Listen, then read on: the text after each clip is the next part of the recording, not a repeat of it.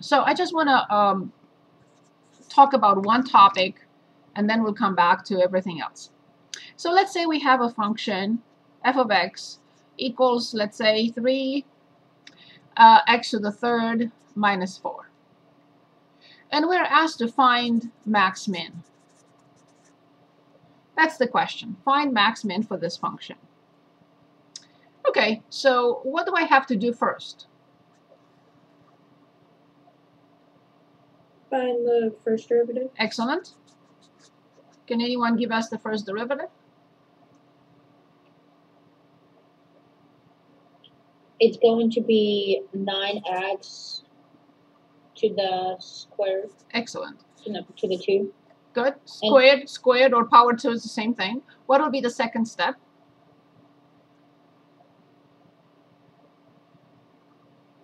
Set the derivative equal to 0 and undefined. Very good. It's a polynomial function. That's not possible. So setting this equal to 0, what do we get?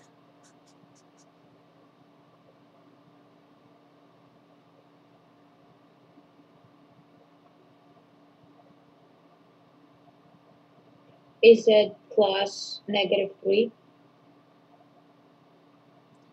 So when we look at this equation, first of all, we have to realize that we have to divide both sides by 9.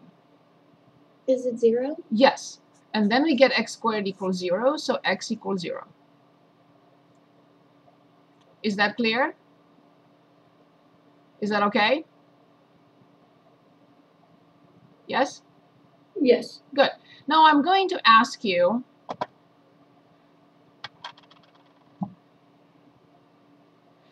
please guess, is this a max or a min?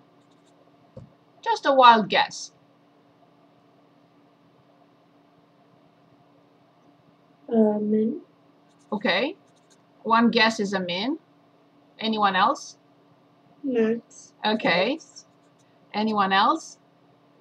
Min. Min. Anyone else? Max. Very good. Anyone else?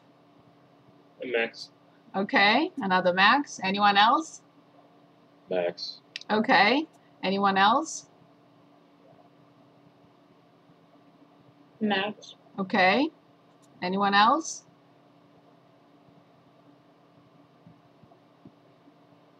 Okay. So now before I explain this, I want to go back to the previous lecture. Let me guess. There is no min or max, right? Okay.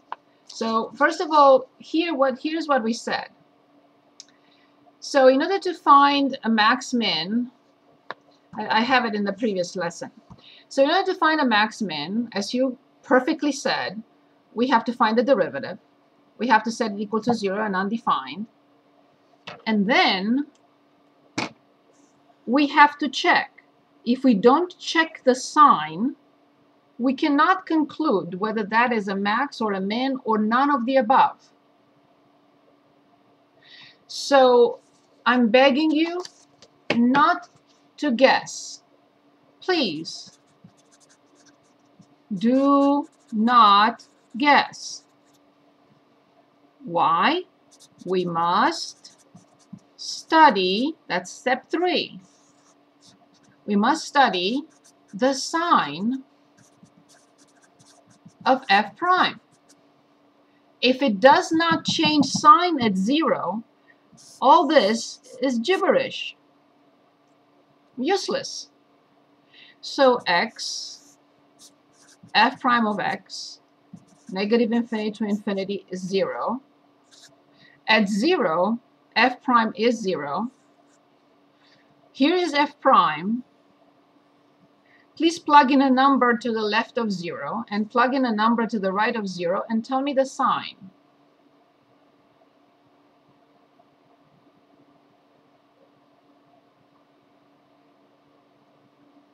Positive. For both. Ah. So this is a critical number, but the derivative does not change sign. So no max or min. See what this is? The step 3, without step 3, we cannot conclude. What if, so this is a different question, okay? What if the sign would have been this? What would you have said?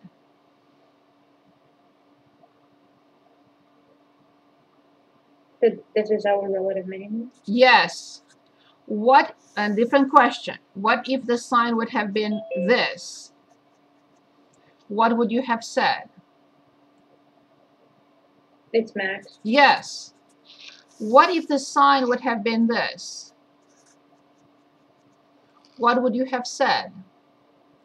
That this is no minimum or no max. No it's a critical min, number. no max. So the point I'm making is based on the homework from last time. So 50% of you roughly did not analyze anything and said, oh, this must be a maximum. 50% of you paid attention, because I'm stressing this and I know you're listening to me 10 million times saying the same thing, and I apologize for that. And the other 50% analyzed, used the table correctly and said, oh, because it's this, it's a minimum. Because it's this, it's a maximum. So the point I'm making is I don't want anyone to miss points on upcoming test or the final exam. If you do not show the sign change or not, you cannot, and that will break my heart, you cannot get 100%. Because you cannot, I gave you the option, I asked everyone, you picked, but we cannot pick. We learned what the first derivative is doing or is telling us about the function. We have to present the table. Either this, or this, or this, or this. There are only 4 options. And after I present the table, then I identify nothing, minimum, maximum, nothing. Okay.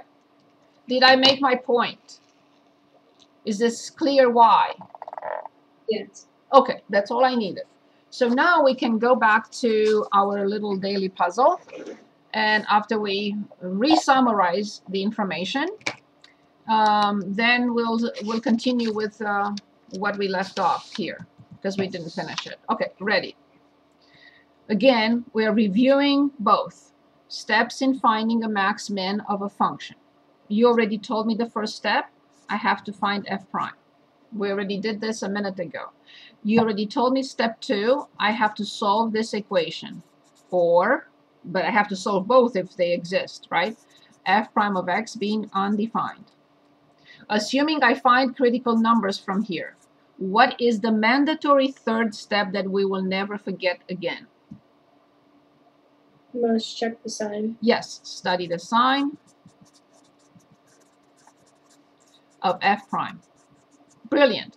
So please don't forget all these 3. Good. Steps in finding an inflection point. Exactly the same thing, but this time we have to find the second derivative. In step 2, the same thing, but for the second derivative.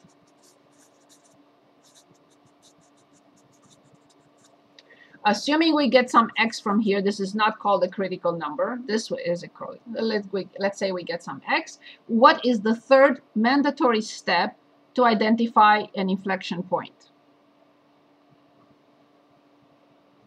Study the sign. Of the, Second derivative. yes.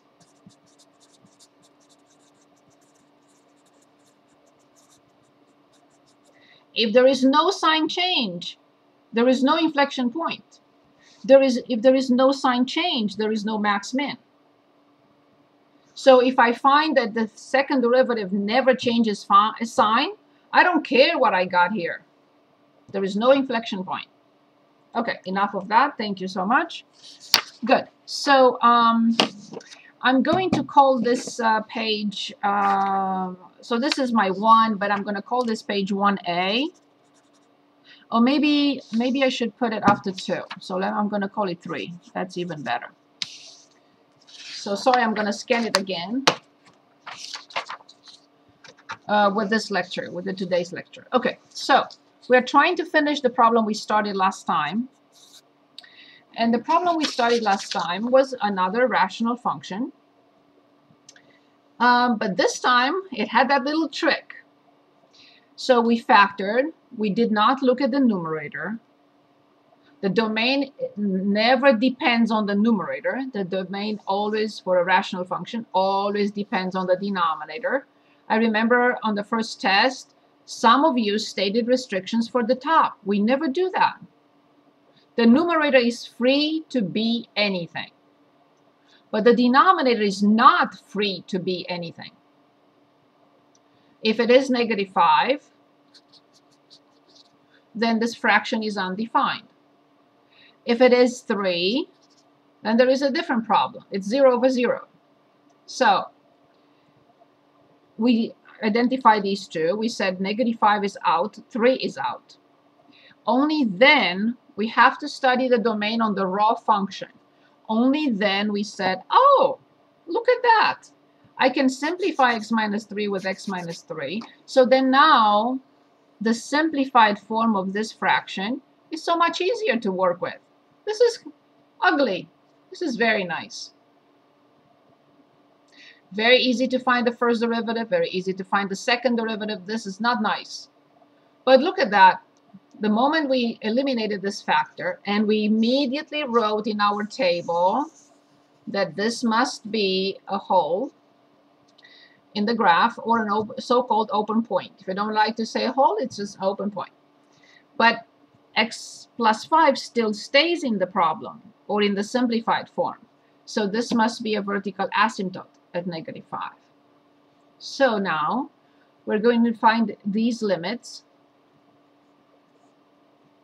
I need something in here everywhere.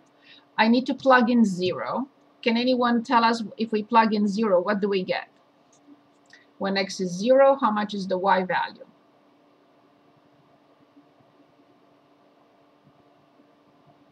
1/5. Very good, awesome, perfect. So now let's determine the rest of the limits. Okay, so let's start with these two. When I determine these limits, what am I trying to find when I determine these limits? What is the picture blurry for everyone else, or is it just me? Yeah, it's a little blurry. Okay, so it must be at my end. Let me, can you be on standby for a second so I can, I don't think you have to do anything. I just need to reboot my system then. Just give me 1 second, because what's the point if you can't see? Is that okay with everyone? Yes.